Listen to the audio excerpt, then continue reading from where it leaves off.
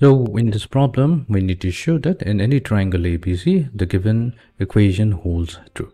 So we'll be using the law of sines to prove the following.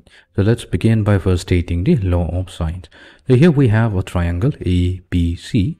Here the sides opposite to angle A, opposite to angle B and opposite to angle C are represented by the letters A, B and C in lowercase.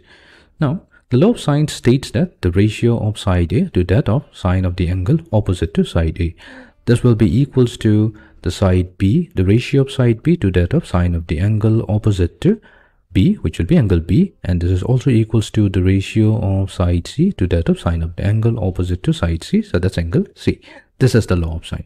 Now, in order to solve this problem, we will consider that let these three ratio be equals to a common constant lambda, such that A will be equals to lambda times sine A. Then we can represent B as lambda times sine B. And then C will be equals to lambda times sine C. Fine.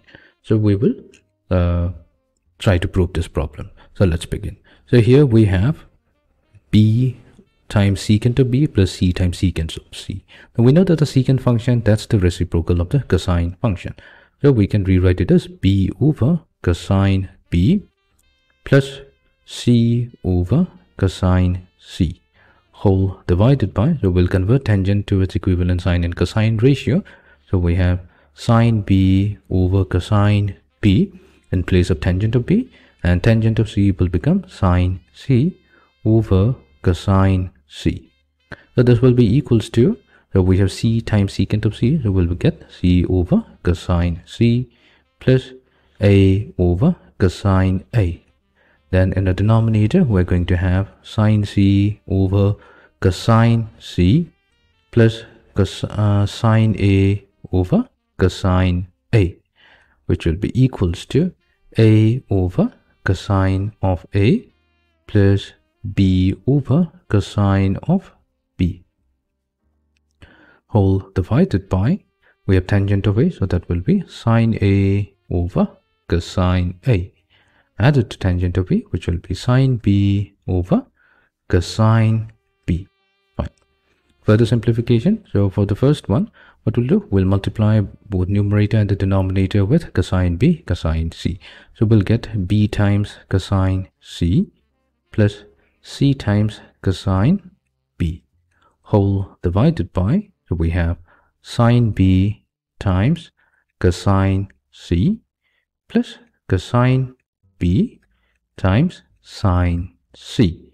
So this will be equals to, we will multiply both numerator and the denominator with cosine A times cosine C. So we're going to get C multiplied to cosine A plus A multiplied to cosine C whole divided by, so here we have sine C times cosine A plus cosine C times sine A. That will be equals to the third ratio. So we have A times cosine B plus B times cosine A whole divided by sine A times cosine B plus cosine A times sine B. Fine. Now we can further simplify. Now B times cosine C, so we can replace the value of B with lambda times sine B and C with lambda times sine C. So we get lambda. So let's take lambda as the common factor. So lambda will be multiplied to sine B times cosine C plus C will be sine C times cosine B whole divided by, so we have sine B times cosine C plus cosine B times sine C. This will be equals to, so here we have C will be replaced with lambda times sine C multiplied to cosine A.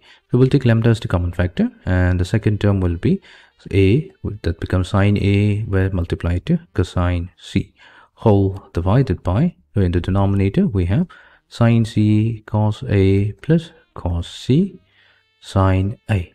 This will be equals to, So here we have a cosine b plus b cosine a. So that will become lambda multiplied to sine a cos b plus cos a sine b divided by sine a cos b plus cos a times sine b. So here we can see that in the first fraction, the numerator and the denominator factors are leaving us with lambda. In the second fraction also, the numerator and denominator factors are leaving us with lambda. And the third fraction also leaves lambda. So here we can clearly say that the three expressions are equals to each other, hence proved.